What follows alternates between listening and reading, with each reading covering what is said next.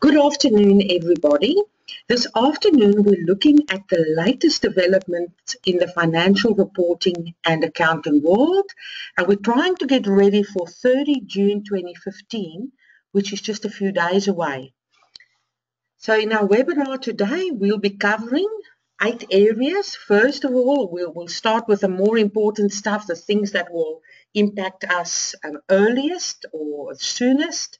The first section is the new mandatory accounting standards for 30 June 2015. And then the second area, which is important, is what is ASIC focusing on for 30 June 2015. They've issued their focus areas earlier in the month, and we just look at that. Then in section 3, we look at some corporate governance developments, and very specifically, the new Appendix 4G that's required to be lodged by listed entities. In section 4, we talk about the new audit report. Now, that is not for 30 June 2015.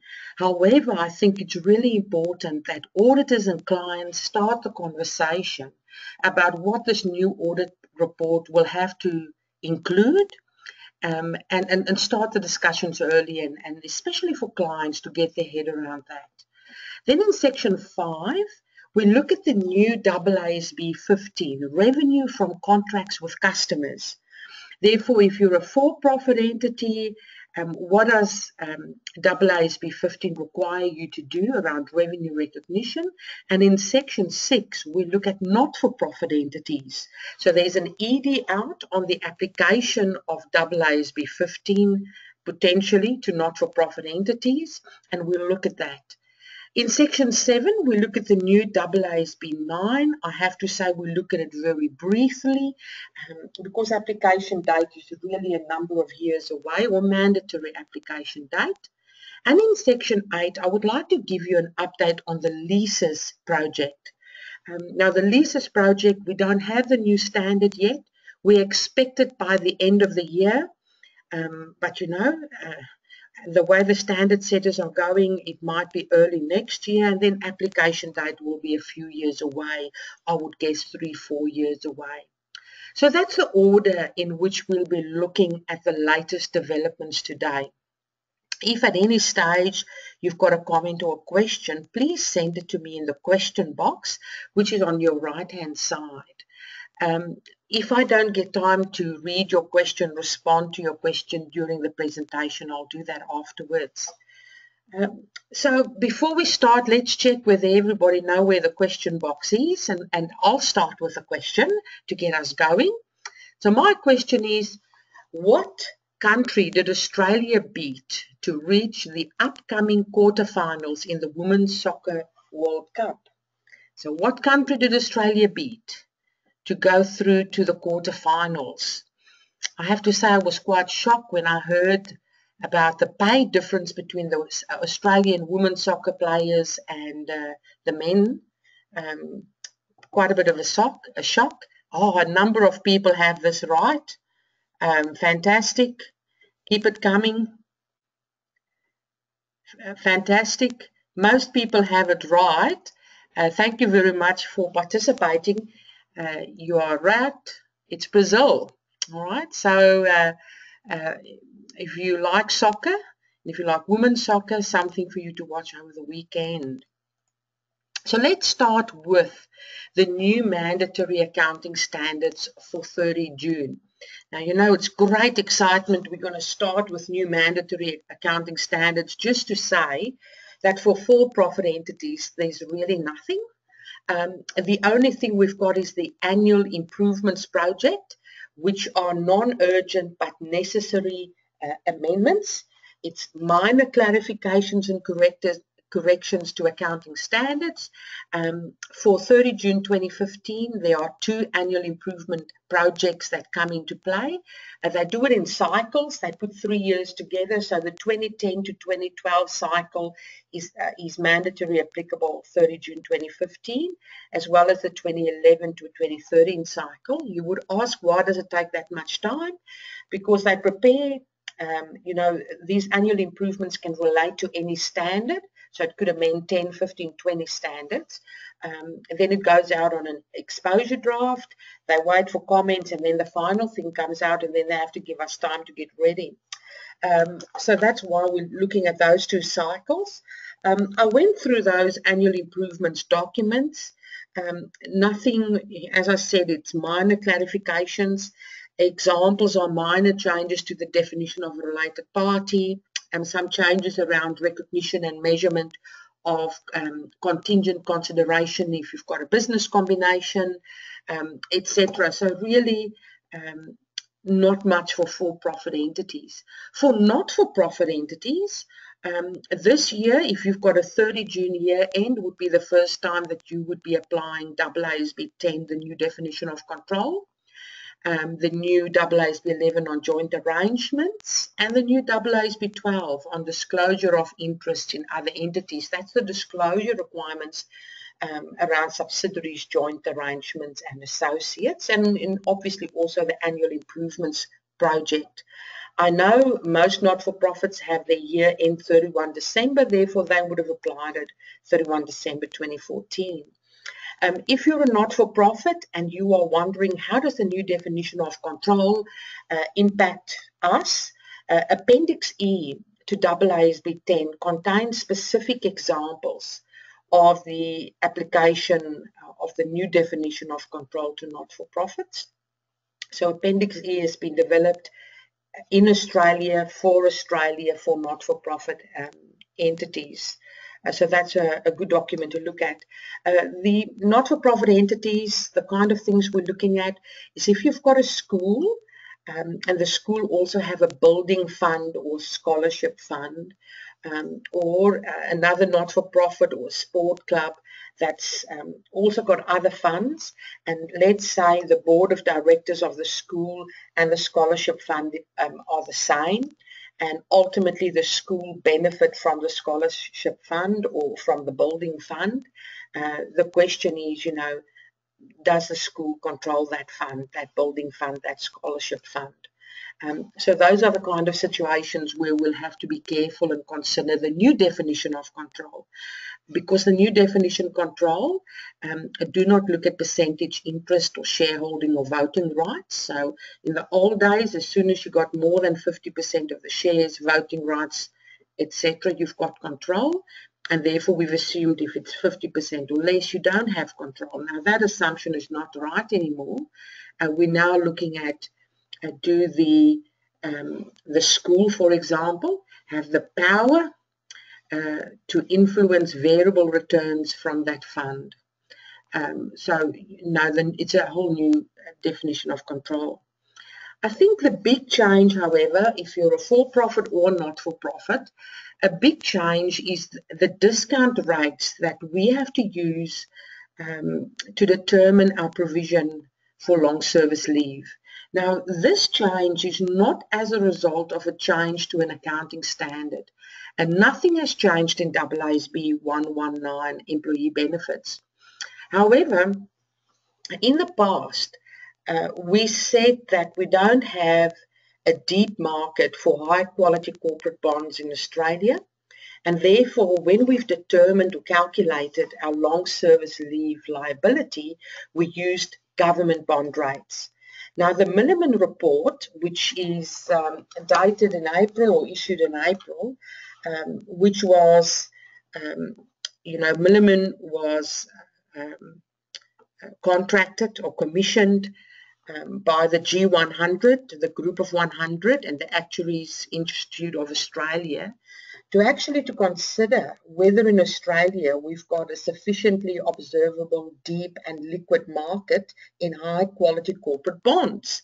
Because if you say yes, there is a deep market for high quality corporate bonds, then you have to use the high quality corporate bond rate to determine your long service leave liability and not the corporate bond rate. So they came out with their report in April and they said, yes, there is a relatively deep market for high-quality corporate bonds. Therefore, specifically to our Pitcher Partners staff, our long service leave calculator our Excel model, we will no longer use government bond rates, but it will have to be high quality corporate bonds that go in there. The other thing a lot of people have been asking, so where do we get a high quality corporate bond rate?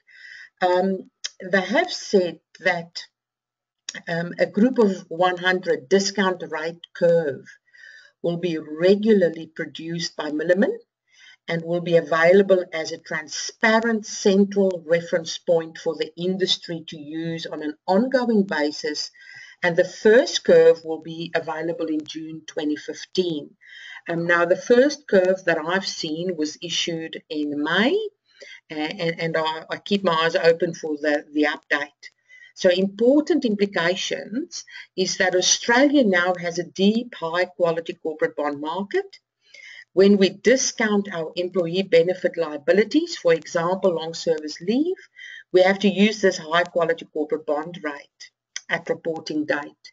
Now, a high-quality corporate bond rate, I would assume, would be higher than a government bond rate. And therefore, one would expect, because we discount with that higher rate, one would expect the expense and the liability to be lower. Some people have already asked me what would the accounting treatment be. We'll treat this as a change in accounting estimate. So we'll change it in the current year and prospectively. We will not restate comparative years. So the discount rates to determine your long service leave liability, or even if you've got other long-term employee benefits like a defined benefit plan, this is the bond rates that you should be using. So that's the biggest change, and it's not a change in the accounting standard. If we move on to section 2 and we look at the ASIC focus areas for 30 June, and it's just my wicked sense of humor, so it's not ASIC the runners, which I really love, or I should say, which I used to love when I used to run, because these days all I do is run after children. And I'm no longer doing proper running like the old days. So the ASIC focus areas for 30 June, first of all, they said they are focusing on any number that would require an accounting estimate.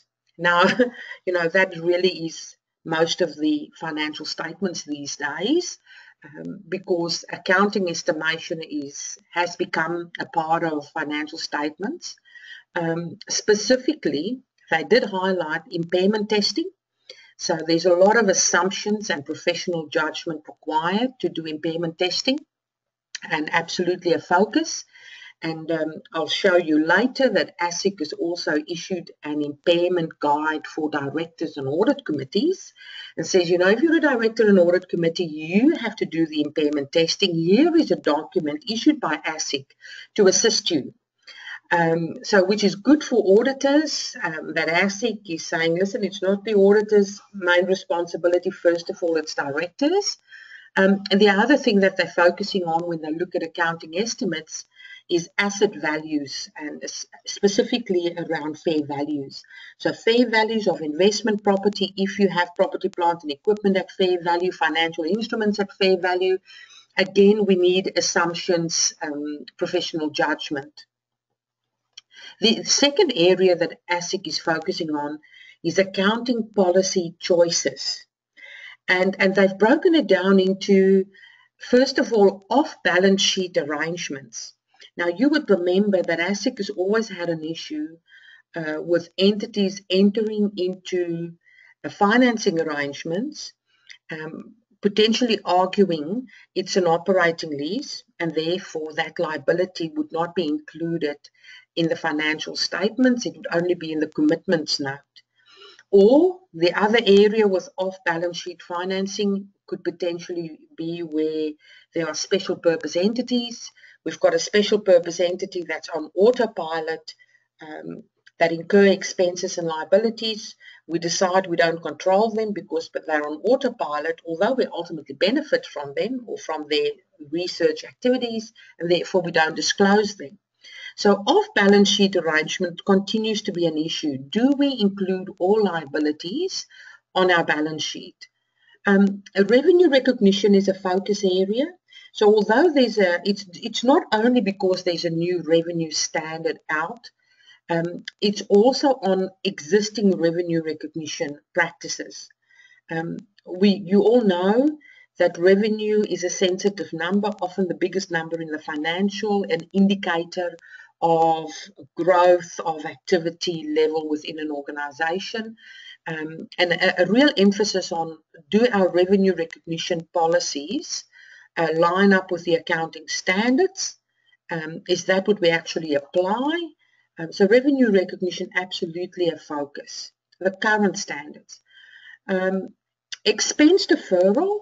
So another way of saying that is, are we capitalizing development costs or intangible assets where they should have been expensed in the current year? We're capitalizing the asset this year, so therefore we defer the expenditure to future years. So expense deferral and whether we meet the criteria for capitalization as an asset, as an intangible asset specifically, or as a development cost, do we meet those requirements?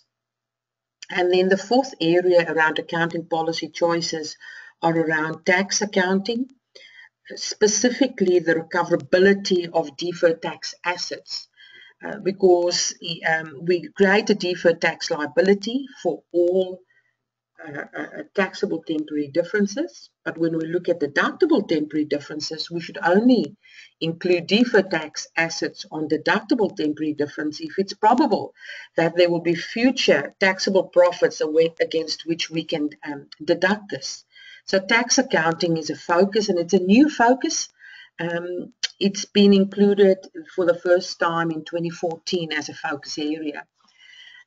Another focus group of focus areas around disclosures. So that note 2, which is an absolutely critical note around significant estimates and accounting policy judgments. So traditionally note 1, we've got accounting policy, and then note 2, what are the significant estimates, judgments, assumptions made by the directors to prepare financial statements. So there I would expect to see if there were significant judgments around going concern, if there's a deferred tax asset recognized or not, I would expect that there, intangible assets, fair value of various assets, useful life of assets, etc. And then another key disclosure is the disclosure about the impact of accounting standards that have been issued before 30 June, but they're not yet mandatory effective. So the two main examples of that is AASB 15 around revenue from contracts with customers and financial instruments. As I said earlier, the leases standard has not been issued yet, so we don't have to disclose that. The AASB 108 require us to disclose the new standard, the key requirements of the new standard, and then also disclosure of the potential impact on the financial statements. Now, I believe personally, because the new revenue standard and the new financial instrument standard is only mandatory applicable for 30 June 2019, which is 4 years away, I think it's too early to come up with a financial impact, unless it's quite obvious and you're in certain industries. I think at this stage it would be good enough to say that we haven't considered the financial impact in detail. I think closer to that time we'll be in a better position to do that. This is the document that I've talked about a bit earlier, and that is the role of directors in relation to impairment testing. Now, ASIC issued information sheet 203 in June this year on the impairment of non-financial assets, the role of directors and audit committees, and discusses why do we have impairment testing, what is the process for assessing impairment testing, what are the common issues with impairment calculations, and questions that may be asked of external auditors. So to the auditors attending this webinar, I think that information sheet is a great sheet to go out to your clients. I've included it in the news of the week yesterday, so you'll find a link there. To the clients, I think this is a great document. You can send me an email, I can send you the link, or you can go on the ASIC website on Google, ASIC information sheet 203, and a great information sheet on the role of directors and audit committees around impairment testing. So I think it's time for a quiz question because I want to take a sip of water. So question, in an upcoming televised interview, who does President Obama interview about his life story, climate change, and the future of life on Earth? Any ideas? Let's see how you go on this one.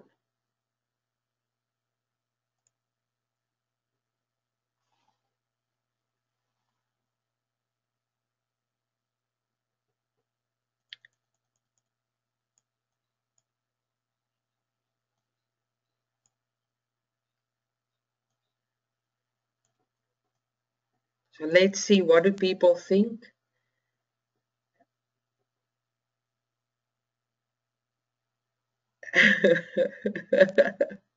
There are a few creative answers which I absolutely like.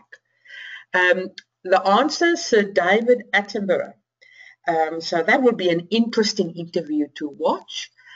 Personally, I like President Obama. I can watch his interviews. I think he's an interesting person.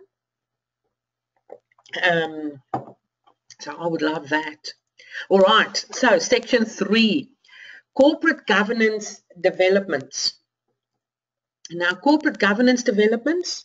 The 3rd edition of the ASX Corporate Governance Council's Corporate Governance Principles and Recommendations have been issued recently.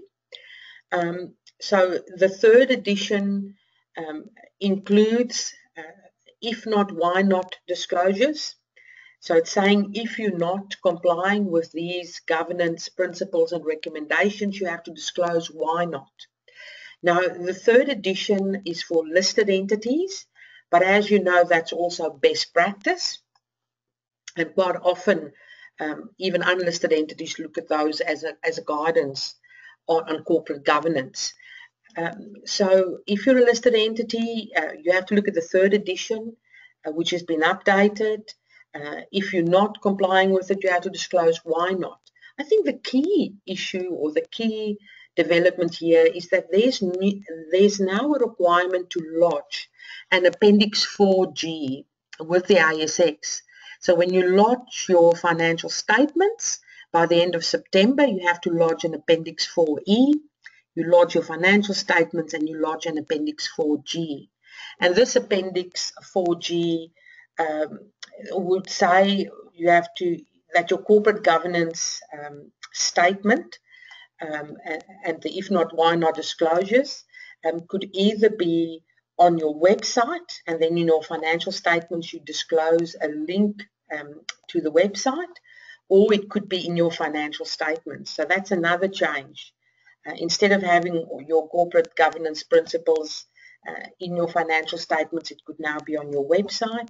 But anyway, you have to lodge Appendix 4G with the ASX. For our staff, I've put a pro forma Appendix 4G on the intranet for you to access, and again it was distributed in our news of the week yesterday. Any clients who would like to see what the new Appendix 4G looks like, please contact me directly. My email address is right at the end, or please contact your partner or the staff that you deal with so we can send you a copy of the Appendix 4G. The next section is the new audit report. Now, the new audit report, the proposed effective date is for financial reporting periods ending on or after 15 December next year. So if you've got a 31 December year end, it will be 31 December next year. If you've got a 30 June year end, we've got another 2 years. Internationally, the new audit report will apply to only listed entities. However, in Australia, we currently have an ED out, and the comment date, or the comments are due on Tuesday, the 30th of June, which asks the question, should the new audit report only apply to listed entities? Should it apply to all public interest entities, which are listed entities, and then some authorized deposit-taking institutions? It depends on your number of users, etc. Or should it be all entities? So, the debate is open in Australia. I've attended a roundtable on this, and to me it looked like that most firms, accounting firms, are of the view that it should be listed entities or public interest entities. There were a few, they were in the minority, that thought it should apply to all entities. Now, you would ask, so what's the change? The main change is that the audit report would now include a section on key audit matters, which is a significant change from what we currently have. Currently, we would argue that the audit report should never include additional information to the financial statements. There will be an opinion, but no additional information. It could refer, even if there's an emphasis of matter, it would refer to a note in the financial statements. So for the auditor to disclose key audit matters, a key audit matter are those matters that, in the auditor's judgment, were of most significance in the audit of the current period financial statements. So it's requiring the auditor to make a call. So when we've done the audit, which issues were of most significance when we did the audit? And to disclose those and how we've dealt with those. And that goes into the audit report. So potentially a user could go to the audit report, look at the areas that the auditor highlight as judgmental, or where he had to work really hard, or subject to auditor's judgment, and then look at the financial statements and focus on those, which is a big shift from the current regime. We would imagine that this would require a lot of extra time of audit partners and senior audit staff to document this. You can imagine it would be sensitive, the exact words that are included in the audit report around key audit matters, that there'll have to be a discussion with the client, not only around the opinion, whether it's modified, unmodified, etc., and what the words look like, but also what would go into the key audit matters, a disclosure. I would imagine that from a firm perspective, we'll be looking at, considering this early on, as early as our planning stage. Even at the planning stage, we know what would be the areas that we'll have to focus on. So key audit matters, a big change if you've got December year in next year, otherwise 2 years away. Section 5 is on the new AASB 15, revenue from contracts with customers. Now, this section, obviously I do not have time to cover it in depth, but I want to give you an overview of what the new revenue recognition standard is about. And the main thing is that it changes the way we talk and think about revenue recognition. And it's, the jury is still out to what extent it would impact the timing of revenue recognition compared to what we currently have. And I think this is something that we'll have to consider earlier, or the sooner the better, especially if you enter into long-term contracts with your customers. So a bit of an overview today, and I want to do this overview early, although it's only mandatory applicable. At the moment it says 30 June 2018, but we expect it to be deferred to 30 June 2019 because in America and internationally it's been deferred. It's not formally been deferred in Australia, but it should happen very soon.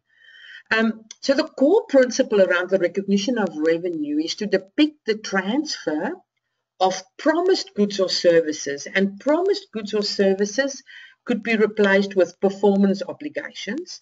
So recognize revenue to depict the transfer of performance obligations to customers in an amount that reflects the consideration which the entity expects to be entitled in exchange for those goods or services that they've promised. An emphasis around its promised goods and services, and the amount that the entity expects. So I would circle those two concepts. So that's the core principle. There are 5 steps in the standard to break the core principle down. So it's a 5-step approach. I'm going to use a very simple example to try and explain the 5 steps, and then I'll move into each step in a little bit more detail. So my example is, if we are Telstra and we are selling mobile phones to customers in a package. So you get a mobile phone and you also get airtime over 24 months. And let's say you pay $100 a month. So step 1 would be to identify the contracts with the customer. So step 1 is to think as wide as possible and bring any contract with that customer and put it on the table. So identify all the contracts that we have with this customer. So if the customer is a letter boss of all the contracts that Telstra have with a letter boss of. So that could be with me for my mobile phone, for my children's mobile phones, my husband, etc. Could also be our home phone, our Foxtel, the whole deal. So identify all the contracts with the customer, put it on the table.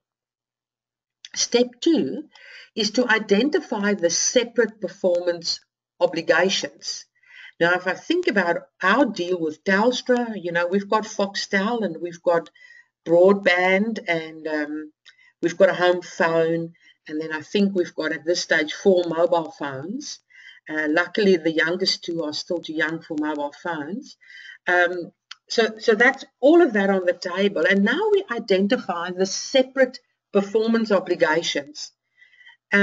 If it was just a mobile phone contract, we would argue that one performance obligation is to give us a phone, and the other performance obligation is to give us airtime or downloads over 24 months. So the 2 performance obligations is one, the mobile phone, and the other one is the airtime and downloads. Step 3 is to determine the transaction price. Now, in my example, I keep it simple. I'm going to pay $100 a month for 24 months. And I've done this recently, so I know it's fairly accurate. So transaction price, $2,400. In step 4, we allocate that transaction price between the mobile phone and the airtime or the downloads. And the way you do it is you go and look at a standalone selling price in the market. Now, if we say, if I go to Telstra, I have to pay, let's say, $500 for a new iPhone 6. And for airtime for 2 years, if I just enter into that, it will cost me $2,000. So that adds up to $2,500, although my transaction price is only $2,400. So how do I split the $2,400 over the 2 performance obligations in this situation? And they say you would look at standalone selling prices in the market and you determine a percentage. And you would say the mobile phone is 500 of 2,500, therefore 20%. And the airtime is 80%, 2,000 over 2,500 if we look at standalone selling prices. Therefore, if we go to step 3, the transaction price is 2,400. If we allocate 20% of that to the mobile phone, it's the 480. And the rest, the 80% of 2,400, would go to the airtime or the downloads. And then in step 5, finally, we get to recognize revenue. You recognize revenue when a performance obligation is satisfied. So as soon as I receive my mobile phone, Telstra can recognize $480 of revenue because they've performed their promise or they've honoured their promise. They've given me the mobile phone. I've taken ownership. Off I go. They've allocated 480 of the transaction price to that mobile phone, and they can recognise that revenue. The remainder, the 1,920, will be spread over the 24 months, will be spread over time as I use the airtime and the downloads. So that's a quick and a simple example to apply the core principle in the 5 steps. Now, let's look at each step individually. In step 1, to identify the contracts with the customer, there are 4 things to consider. The first of all is, do we have the rights to the goods or services, or are the rights to goods and services identified? Are the payment terms identified? So when will we pay? $100 every month for the next 24 months. The second thing, is it approved and the parties are committed to their obligations? So if it has to be approved by shareholders or board of directors, whoever, has it been approved? Are they committed to their obligations? So I have to make an assessment, judgment call, whether they're committed to the obligations. The third one, does this transaction or this contract have commercial substance? It has to make commercial sense. It's not just something written on a piece of paper to achieve a certain outcome. It's got commercial substance. And then the fourth one, which could be a bit problematic, is in step 1, before we even decide that we've got a contract or not, we have to consider whether collection of the consideration is probable. So right up front, if I don't think I'll be able to collect this money from this customer, I don't have a contract, end of story. And there won't be revenue recognition. Therefore, one would imagine that clients hopefully have a process where they do credit checking of customers, some kind of assessment whether we should sell to the customer or not, whether they'll be able to pay us or not. Some kind of process, but you can see it's judgment. There's a lot of judgment required when we apply the new AASB 15. So we look at whether this the collection of consideration is probable. So you would say, why did they put this in? And the reason is they don't want us to recognize revenue and then just a few months later have a big impairment loss on the receivable. Revenue should not be recognized if we don't think it's probable that we'll actually receive that money. So therefore, there's no revenue recognition to start with. And probable is the meaning that we usually use, and that is more than 50% likely, more likely than not. So is it probable? I think what's interesting here is that in the second bullet point, entities should consider the customer's ability and intention, which includes assessing its ability to pay the amount of consideration when it is due. So not only ability, but their intention to pay. And we've discussed the why. So still part of step 1, if we've got a contract and we think we've got a contract, we still have to consider whether we should group or bundle these contracts together and treat it as one contract or not. So remember, we said put everything on the table, all the contracts with the customer on the table, and now we decide whether we should bundle them together for revenue recognition purposes or not. So we will bundle them together and treat them the same if it's entered into more or less at the same time. It's with the same customer.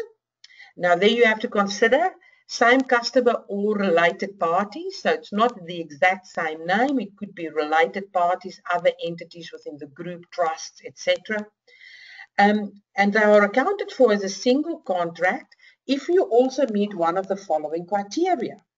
So the contract are negotiated as a package with a single commercial objective, or the amount of consideration in one contract depends on the price or performance of another contract, or the goods or services that are promised in the contracts, or some of the goods or services represent a single performance obligation. So it's really 3 things: same time, same customer, and one of these 3 things and then we would group it together as a single contract. So first of all, everything on the table, which of them should be grouped together as a single contract? That's step one only, a lot of judgment already. Now we go on to step two.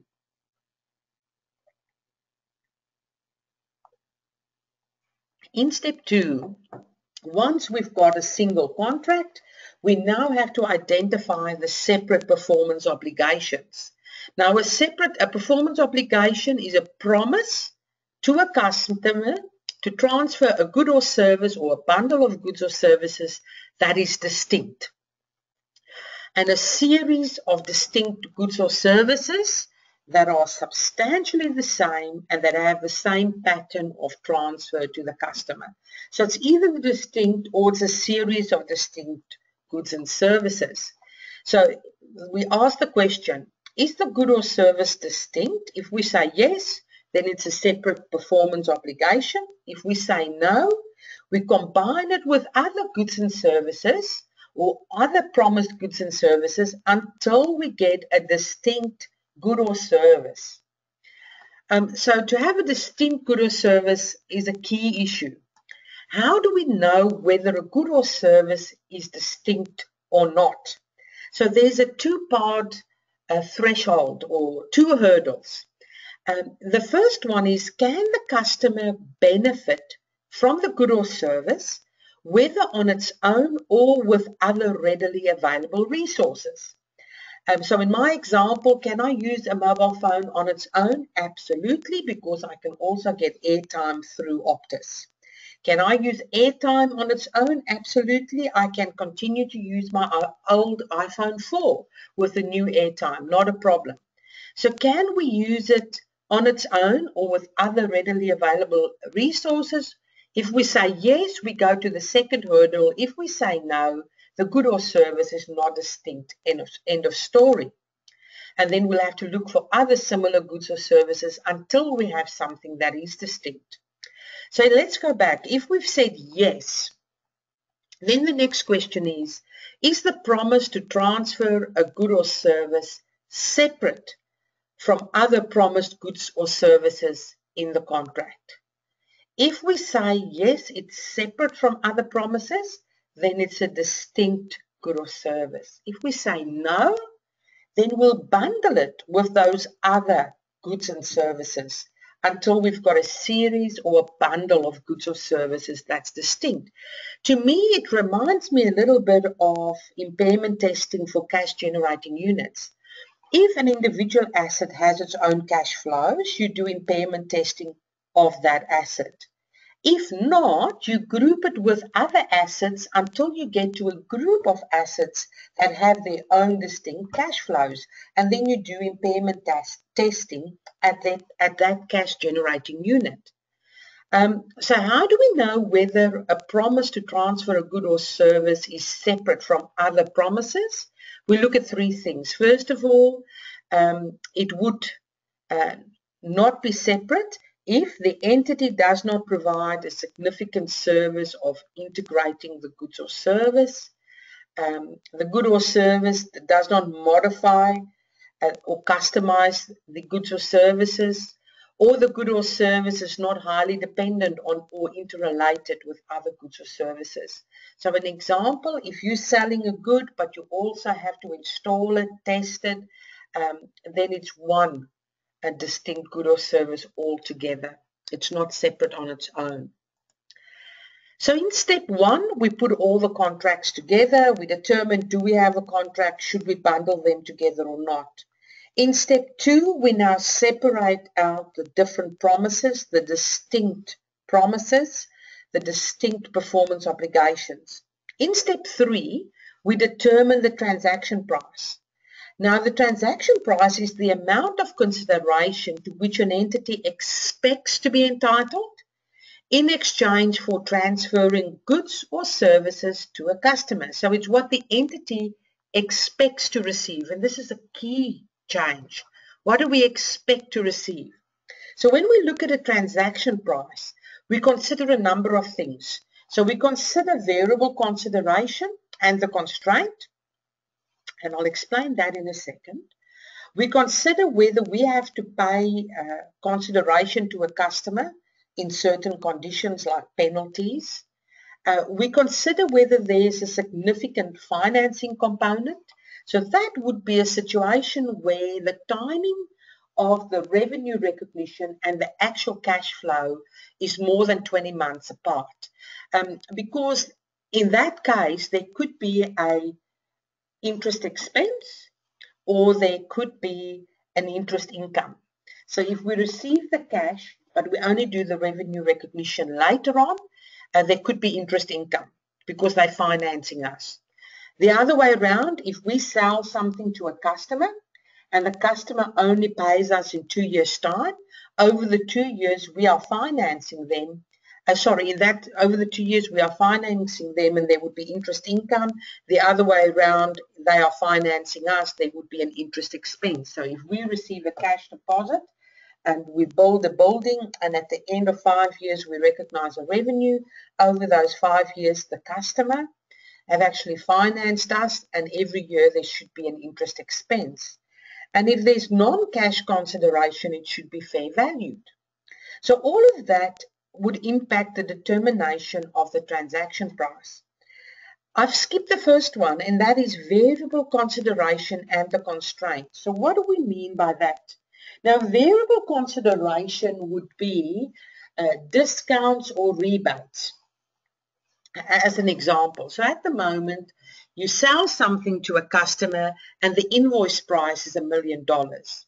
However, it's your business practice that if the customer pay you within 30 days, they get a $20,000 discount.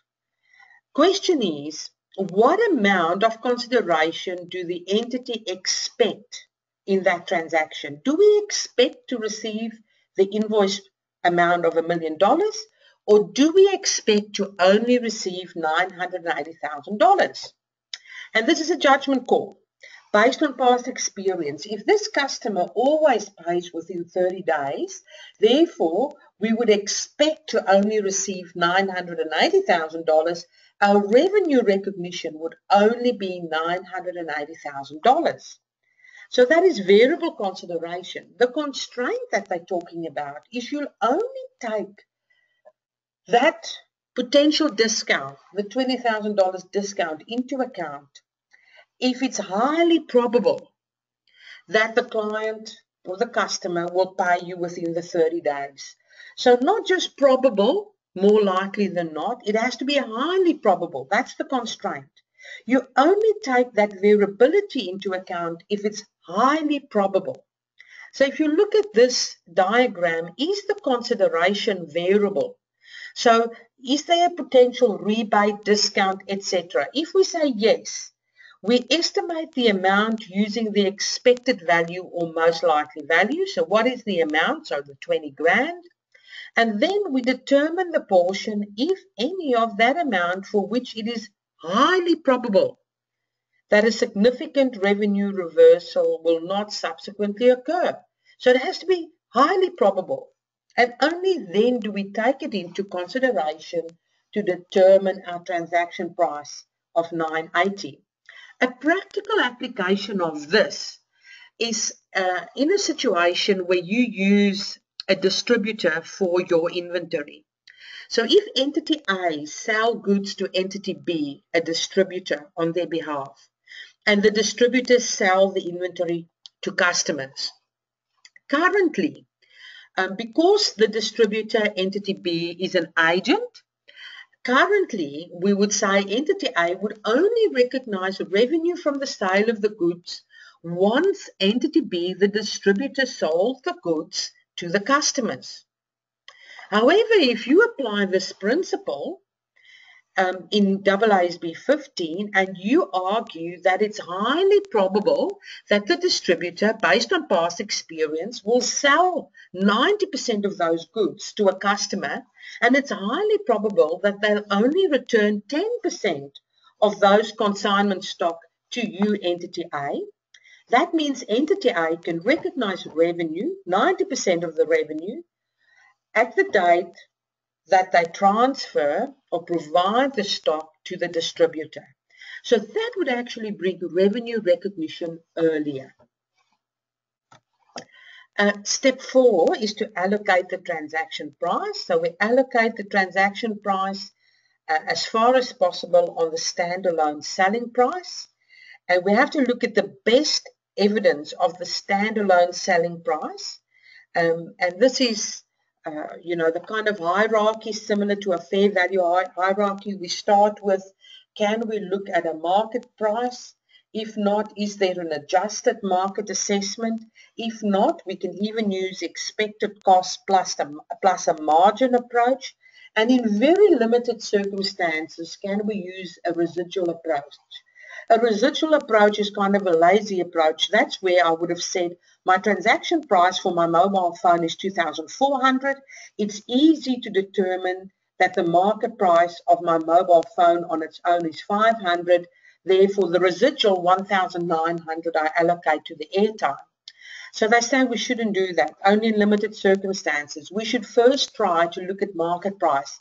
That's where we look at the mobile phone, market price 500, airtime, market price 2,000, and allocate it on the 20%, 80% basis. And step 5 is that we recognize revenue when a performance obligation is satisfied. So an entity recognizes revenue when or as it satisfies its performance obligation by transferring control of a good or a service to a customer. So that control could be transferred at a point in time or over time. So question is, does the entity transfer control over time? If you say yes, we recognize the revenue over time. If we say no, we recognize the revenue at a point in time. So when would we recognize, or when would we transfer control over time and therefore recognize revenue over time? Only 3 situations. First of all, where the customer simultaneously receives and consumes the benefits, so that would be services. Or number 2, the entity's performance creates or enhances an asset that the customer controls as the asset is created or enhanced. So if I own a block of land and a construction company build a building on my land, they can recognize the revenue over time because they are constructing a building on my land that I control. So they transfer in control to me over time. They can recognize revenue over time. Or the third one, if an entity's performance does not create an asset with an alternative use. So if we are building an asset for a client that can only be used by that client and it's got no alternative use, I can recognize revenue over time.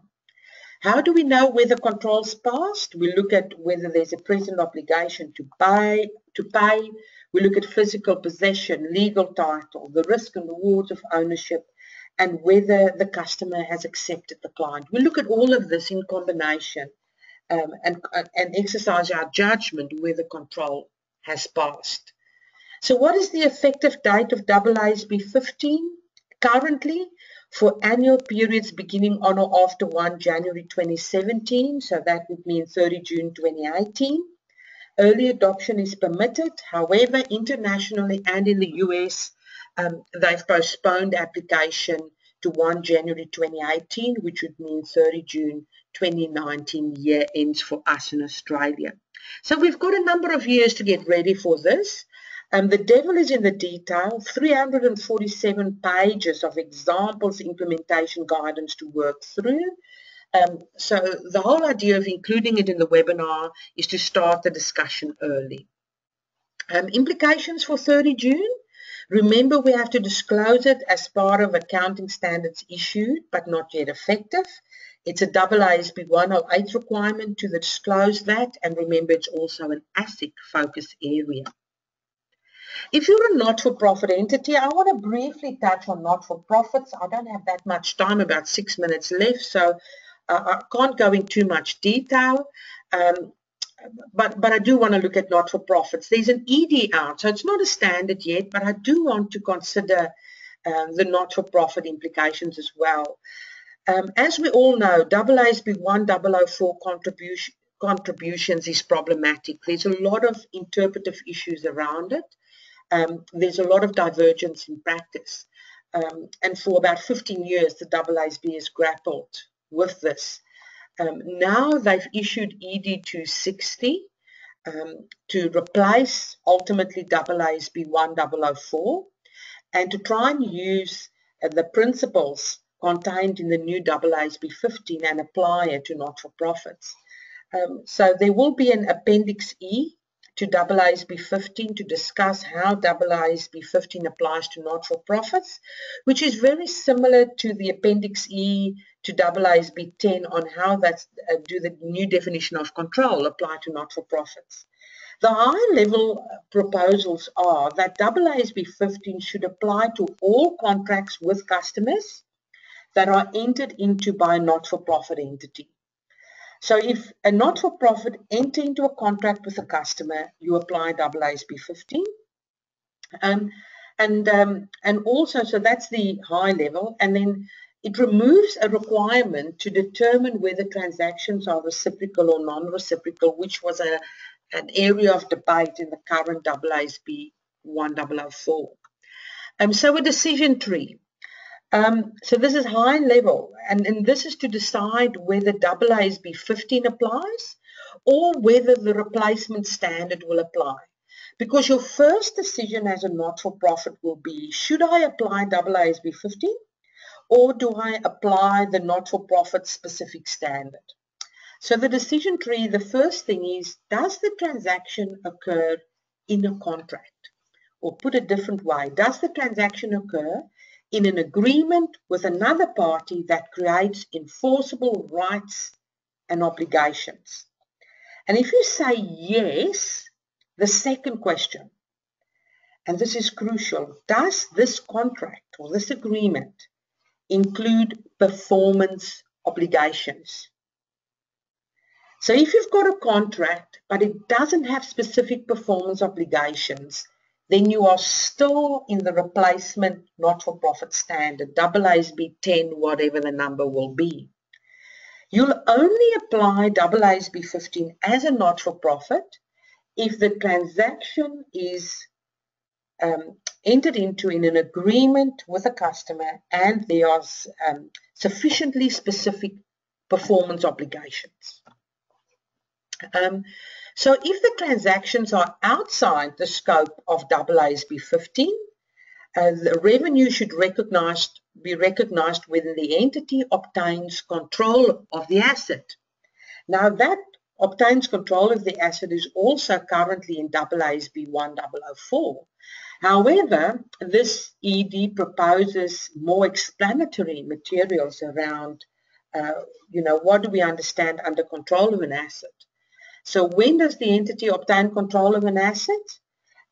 First of all, it could be when they can direct the use of the asset, or when they obtain substantially all of the remaining benefits from the asset, or if they've got the ability to deny or regulate access of others to the asset.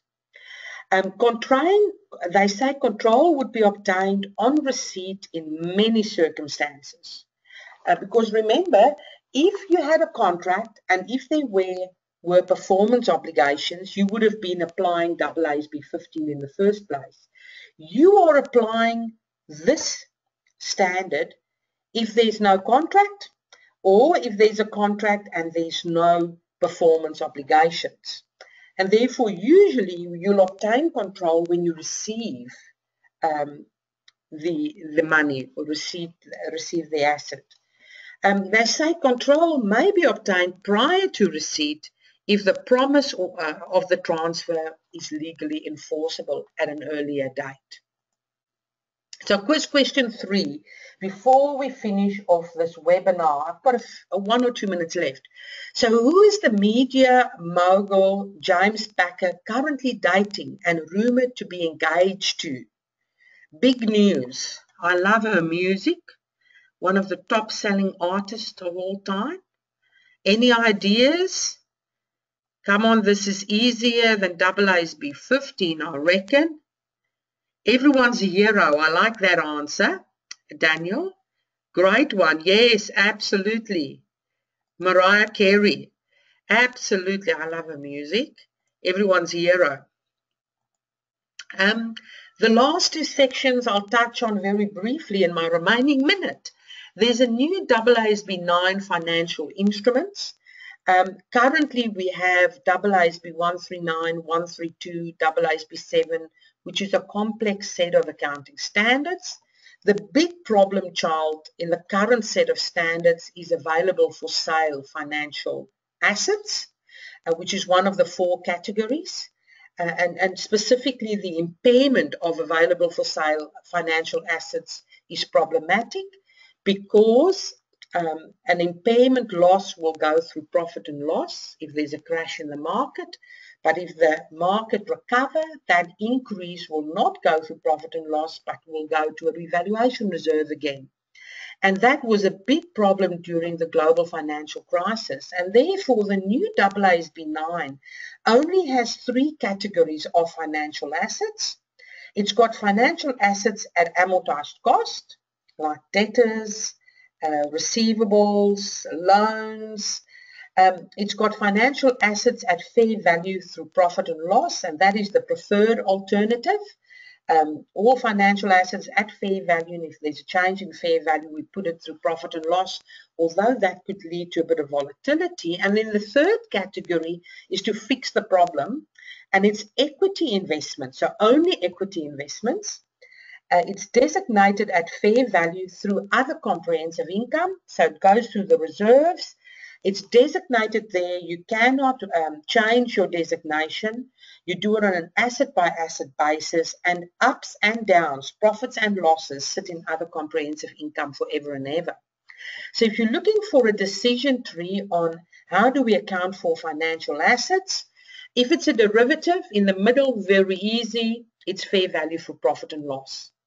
If we look at equity, if it's an investment, an equity investment in shares, etc., your first question is it held for trading?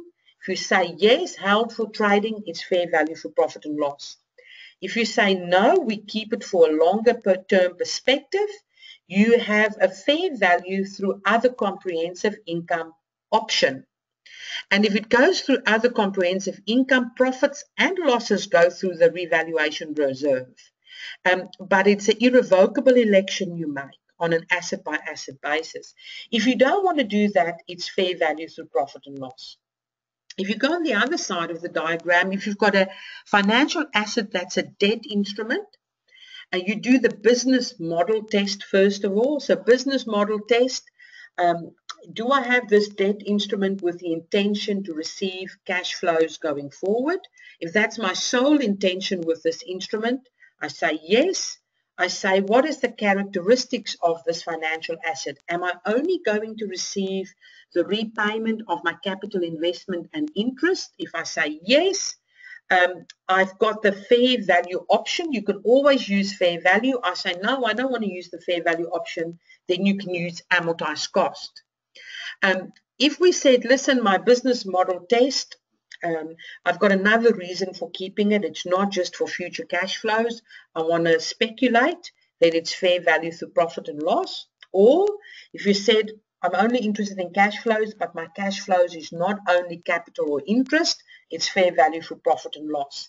So this is at a big picture level how the financial assets change. Financial instruments, there's also new hedging requirements and new requirements around impairment testing, which we'll look at a future stage. Leases project, I think the key thing, we're expecting the standard towards the end of the year. I would expect an application date not earlier than 30 June 2019. All leases will be accounted for as finance leases, or all leases will be accounted for the same way and the way we currently account for finance leases. There'll be an asset, and there will be, on day one, there'll be an asset and a liability. And then going forward, there will be a depreciation of the asset over its useful life. And if it's a liability, there will be an interest expense on the liability. If you currently have an operating lease of a building, you currently have an even operating lease expense over the 5 years of the lease. The new lease standard will change that, because on day one you'll have an asset and liability with the same value, so that's not the problem. The problem is over the 5 years you will depreciate that right to use the building evenly over the 5 years, because we depreciate an asset evenly over its useful life. However, the liability or the interest on the liability will be very high in year 1 and will be at its lowest in year 5, because as we repay the lease installments, we are repaying the loan. Therefore, the interest expense goes from high to low. Therefore, if you currently have operating leases, you would be used to an even expense in your profit and loss.